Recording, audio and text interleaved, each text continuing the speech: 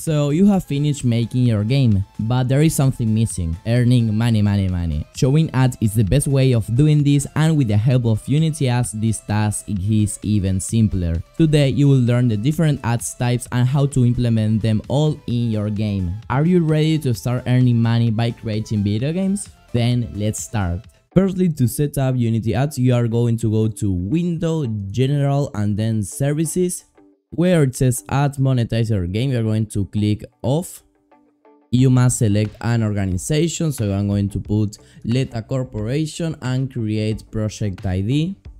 If you don't have an organization, you can create it from this menu, so you shouldn't have any problem with that.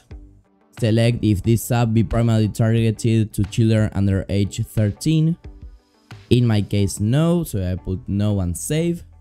You should see this message: project was synced successfully, and now you can turn on the ads. When you click it, you will have to wait a couple of seconds because Unity will be importing some packages and some scripts. As this is a test project, you should always enable test mode. But then if you export this game to any platform, of course to that build you should disable this option. But for now, of course, let's enable this. Then you can also click where it says dashboard. You will sign in with your Unity account, and now you are going to go to the monetization ads part. Then click set mediation partner, and here you select if you are planning to use mediation or if your only plan is to use Unity Ads. In our case, we are not going to use mediation, that's why I'm going to only select I only plans to use Unity Ads and press then OK. And here we have the dashboard of the ad units. We also have these IDs for Android and iOS. If we go to edit, then project settings, in the services ads window, we can see that in our game IDs we have both numbers completed, and they are the same as we have here in the website. We'll need to create our ads manager. With this game object and script, we will create, initialize, and everything related to ads. So let's just create a new empty game object, name it for example ads manager, and then here we're going to attach a new script, call it with the same name, ads manager, and then I'm going to open this script up. Here it's important to import the Unity engine.advertisement, because with this we are going to be able to actually manage advertisements. Then we are going to need two variables, one private string variable of our ID, and then we are also going to need a private bool variable that's going to be called test mode.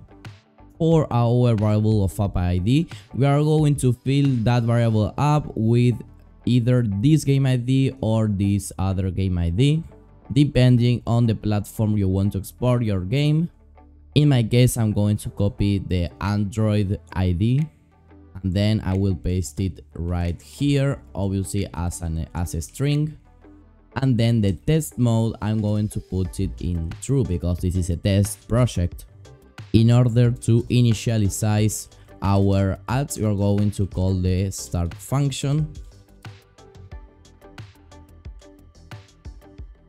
And then here we're going to call advertisement. This is the advertisement class. And then initialize. We are going to put our app ID. And then we will also need the test mode we defined before, and also a listener that's going to be this class. Now if we play the game, we shouldn't see any error or anything in the console. If so, everything is working fine. The first type of ads I'm going to be adding is the banner ad. This is basically a banner ad. It's an ad which is put in the top or bottom part of the game, and it's always displayed there. Probably you would like to create the banner as soon as the game launches, so this would be in the start function. I'm going to call a function that we haven't created yet, show banner, and then I'm going to actually create this function right here, show banner. Okay, private void.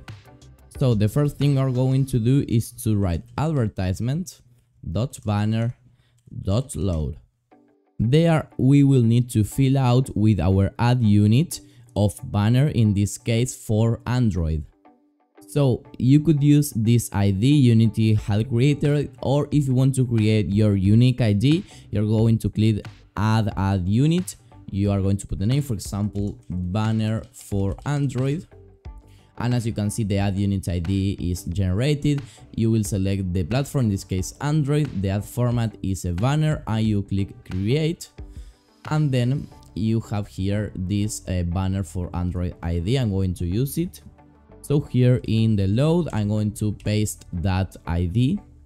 Something that it's maybe useful is to create some strings variable to not be always putting the whole name and avoid errors.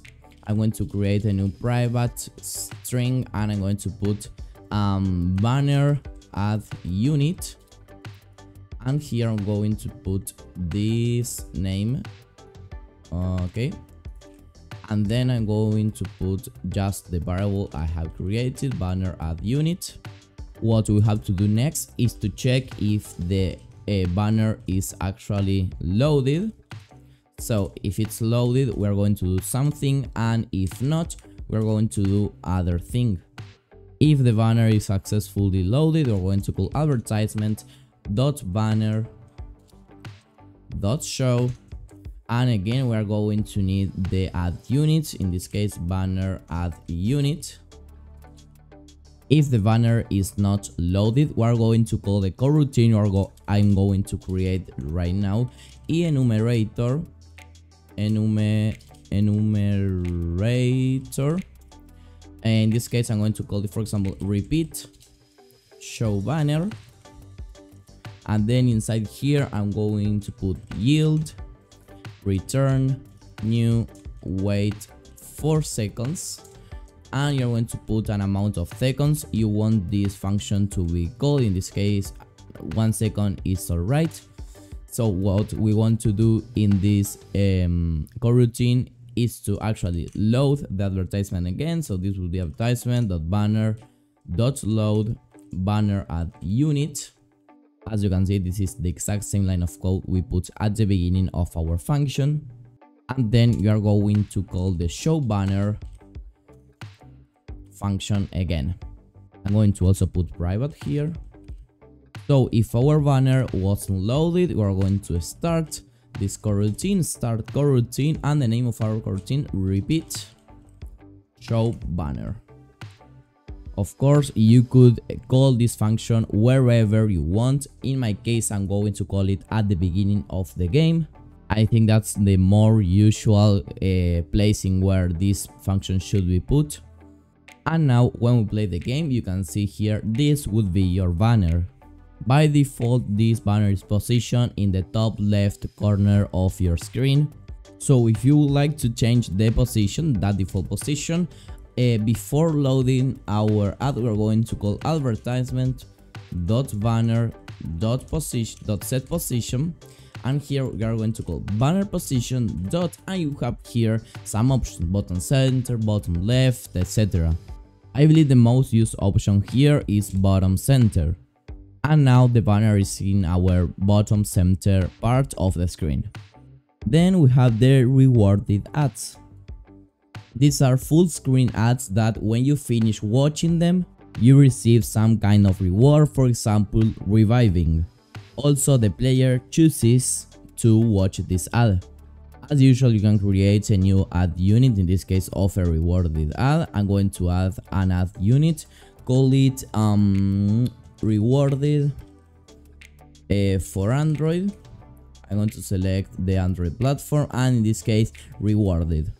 So again, I'm going to copy this ID and create a new variable, private string rewarded ad unit, and I'm going to assign the value. Let's create our, in this case I'm going to put the public because we're going to show this rewarded ad when we press the button. Public void show rewarded ad,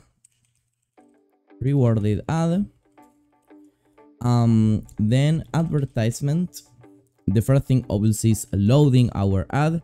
The placement ID will be this ad unit, rewarded ad unit, and then we are just going to call advertisement.show, and again the rewarded ad unit.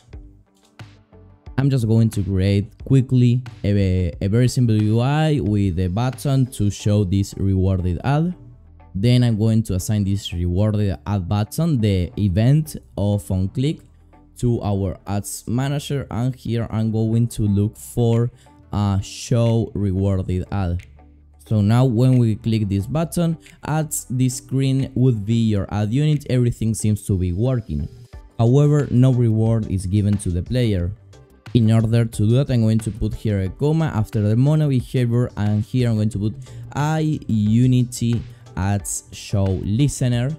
You will receive an error. Well, you will just press a control and the point key of your keyboard and then press enter. So control point enter. This is just to implement these variables. The important one here is on Unity ads show complete, because this function is called when an ad is completed showing, I mean.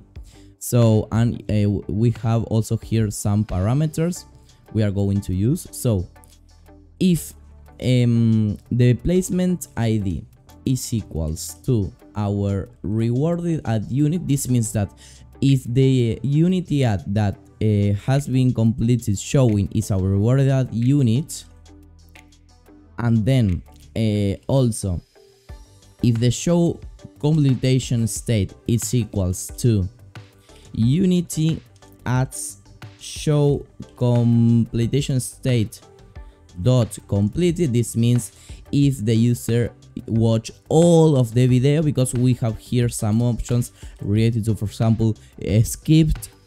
So in this case we want to detect if it's completed, and here as this is just an example, I'm going to print user should be rewarded. In addition, when we show our rewarded ad, we have to put this, because now we have a listener that it's actually this function. Finally, you can't leave these messages as this, because they will end up giving an error. So I will just put, for example, here, as this is a failure, print fail, for example. Then we have here on Unity ads show start, so here I will print start, and then here it's when we click the ad or something like that, click. Also we should put another listener to the initialization, because here we initialize our ad. So I'm going to add the iUnity ads initialization listener, and I'm going to implement all the new functions. If our initialization has been completed, I'm going to put completed, or if it is failed, I'm going to print initialization failed. Okay.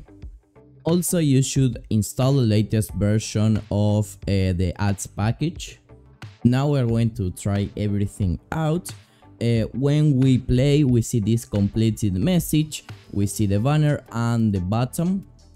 If we click it, you can see the start, because an ad has just started. And then if we close, user should be rewarded. This error here, don't pay attention to it. This is a basic tutorial. We are not going to implement callbacks or anything like that. This is just a basic tutorial to make ads work. The last type of ad will be the interstitial. These are the most annoying type of ads. This can be shown everywhere at any time. You can't skip them. So I'm going to duplicate this button, move it a little bit down, and then I'm going to center both buttons. I will change the name to Interstitial Ad button, and then the text will be Interstitial Then in our bottom, I'm going to change this on click event you're going to create just now.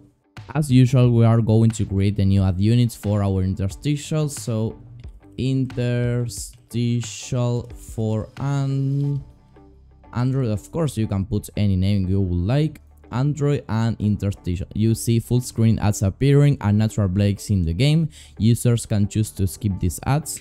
Well, we could actually change this and make them not skippable, because we can click in these three dots, then edit, and here allow skip after 5 seconds, but we could just turn this off and you wouldn't be able to allow the to skip this ad. As usual, I'm going to copy to clipboard the name, the ID.